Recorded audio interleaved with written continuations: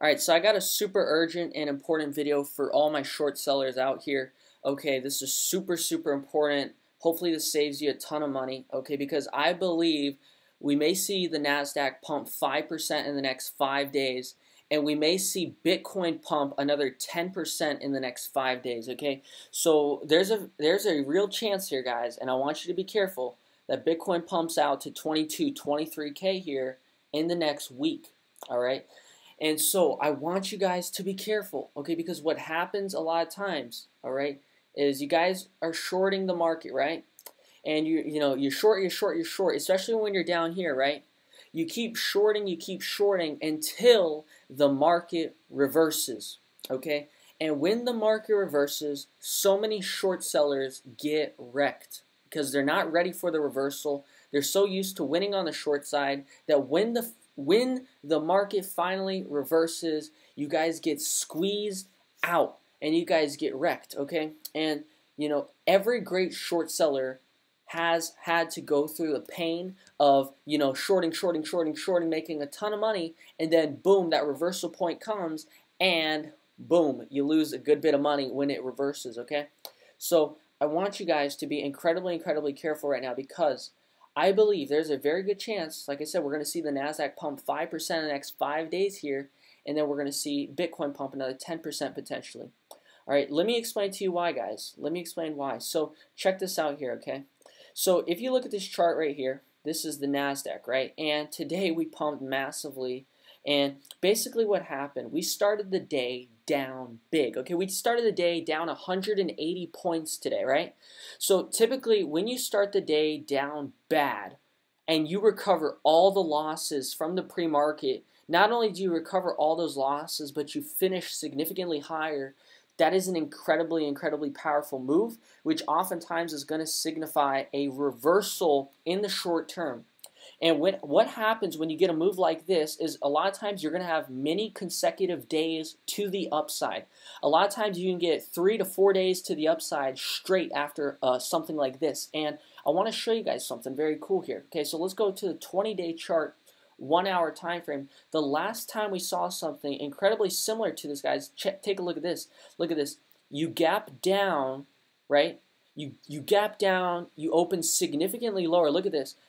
Boom, and look at this, you pump up, right? So same thing here. You gap down, open significantly lower, and you pump up, right? So just look at this right here. See this right here? See this right here? And see this right here. It's the same thing, right? And so now I want you to notice, okay? Notice this. Look at this first high right here. Okay? Look at this first high right here. Okay, so here's the first high, then you dump. Here's the first high, then you dump. Then you pump.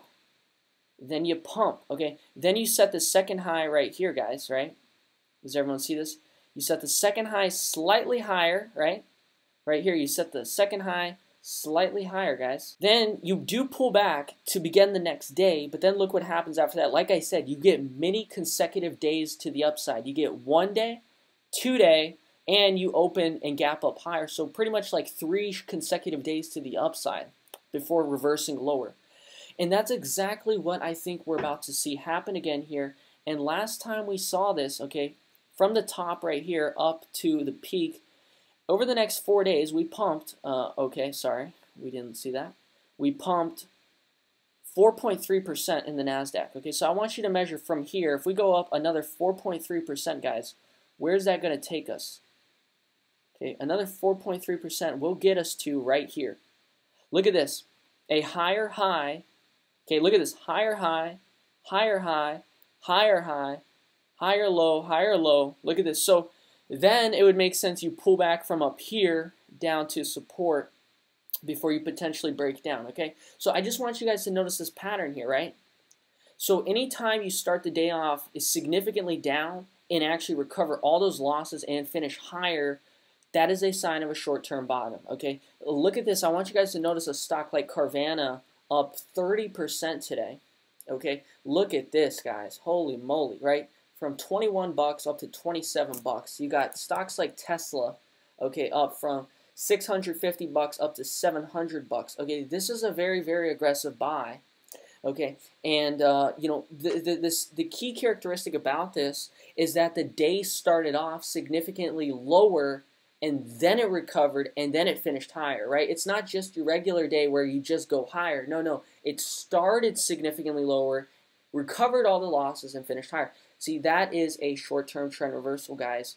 And when it happens on strong volume, like I said, a lot of times you're going to push higher for 3 days straight. Okay, and so here is where a lot of short sellers are sitting here. Everyone is incredibly bearish, right? But what ends up happening is when Bitcoin finally reverses and everyone's short, okay, short sellers all of a sudden get squeezed. And before you know it, Bitcoin pumps 10% in 2 days. Okay, 10% in 1 day. And all of a sudden, short sellers just get crushed. Okay, and all the bear market profits you made, you might even throw them away in one single trade if your risk management's not good, okay? So realize this is coming from someone who is known to be a bear, right? I'm known for calling the crashes. I'm known for my predictions. I'm known for literally today, we shorted the market and we made $8,000 shorting the market, okay? So we shorted today, okay? We made $8,000 shorting up here, then we closed out down here, and then we went long right here, okay? And, currently we're in the long, making 2,700 over here, making 2,700 over here. So up 5,400 right now. We were just up around $8,000, but we did pull back a little bit from right here, right? So we made $8,000 on the short side today, and now we're making $8,000 on the long side almost, okay? And basically, it's so important, guys, because any great short seller has been through it. Any great short seller has been too aggressively short until the trend reversed, and when the trend reversed, you weren't ready for it, and it crushed you. And you should never get liquidated, but basically it just squeezes up to your stop loss, right? And you just get wrecked. Okay, every great short seller has been through that, and so I'm telling you, this is one of those moments where a lot of you guys, it's your first time shorting the market. This is your first time getting into shorting, maybe, and so you're going to be so aggressively short here. You're not going to be ready for it when the market's going to pump up because you're not expecting it. It's going to wreck you, okay? And so, what if I'm wrong? What if we don't pump up? Okay, fine. But at least I'm warning you to be very, very careful of us squeezing through and absolutely destroying any short sellers out there, okay? It's a very painful day when the bear trend reverses and it squeezes higher and catches the short sellers off guard. It really, really crushes you, okay? So I'm just trying to save people from that because I believe there's a very, very real chance, very real probability that we are going to squeeze out higher here to potentially 23, 22K. Okay, now I want to show you the levels we're watching right now, okay, right here. So basically we have a supply zone between 20,900 and 21,000, okay? This is the first place I expect us to get a rejection, okay, and pull back, okay? Now, notice this, guys, right? Let's go back to the NASDAQ chart. Okay, so you can see you have a slightly higher high after you pump up from the dump, right? Then you actually, sell off a little, open the day kind of in between. Basically, at the beginning of the day, look at this. You pump, you dump, and then they pump it back up. It depends where we open, right? But basically, expect a dip tomorrow intraday. Expect a dip intraday and buy the dip intraday tomorrow. I believe that's going to work really, really well, okay? And I do believe we're going to push higher. But basically, look, this is your first level of resistance you're looking out for, is 21,000. After that, you're looking at 21,963, okay? After that, you're looking at 23,000. But basically, I would short this level, and here's what's the crazy part about a big get, guys, is you can open a short and a long at the same exact time, and you can keep both of them open, right? So if you want to create an account on BitGet, I'll leave a link for you down below. It's a VIP link. If you're a crash trader, you're going to get reduced fees, extra $20 when you sign up. And so basically, you can short right here, right, while keeping your long position open, and then once we dip a little off that level, you can take some profit, move your stop loss up to your entry, and now, no matter what, if the market dumps off, you're going to make a whole lot of money. If the market keeps pumping, you're going to make a whole lot of money. You see what I mean? And basically, you're not going to lose any money on that short because you're going to set your stop loss over to your entry point, right? So that's a super convenient thing that you get with BitGet.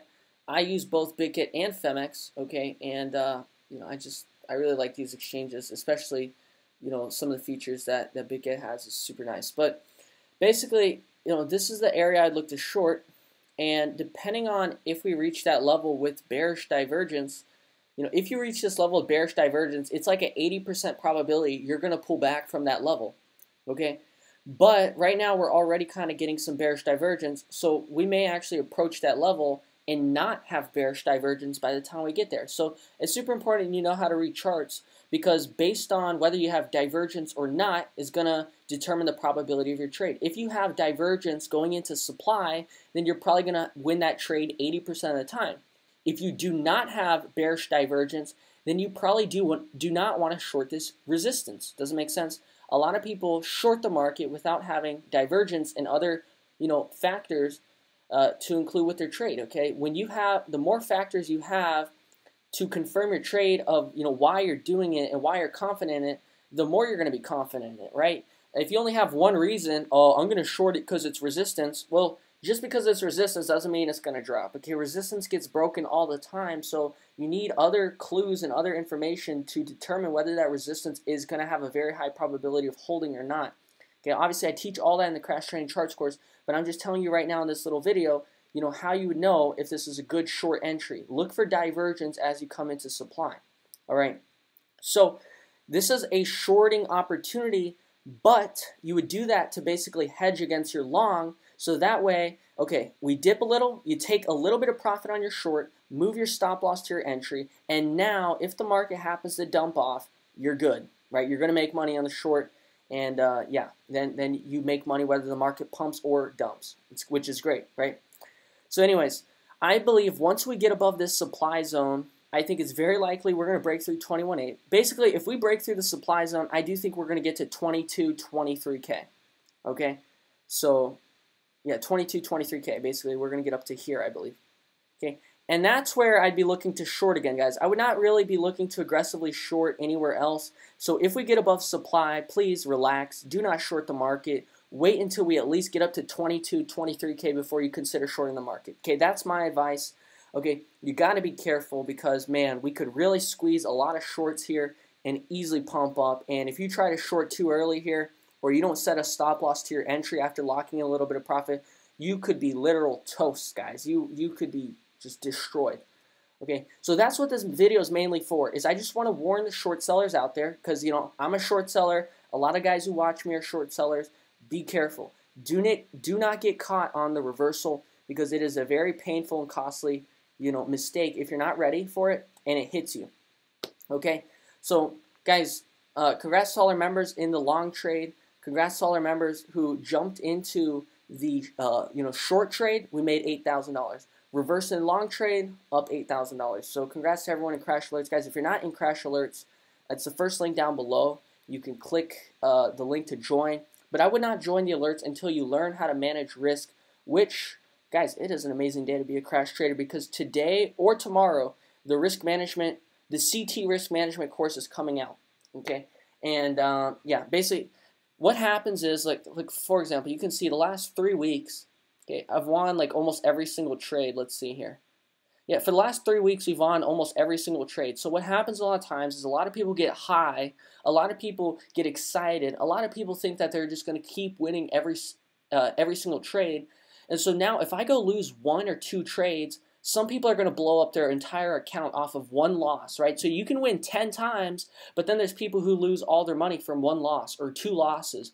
And that's because they get carried away, they get high off the wins, and they have no risk management, no process to stay consistent and weather losses, right? That's the biggest problem with most people, is everyone prepares to win and make money, but nobody prepares to lose money. You have to prepare for losing money, because you will inevitably, and you are guaranteed to lose money in the market.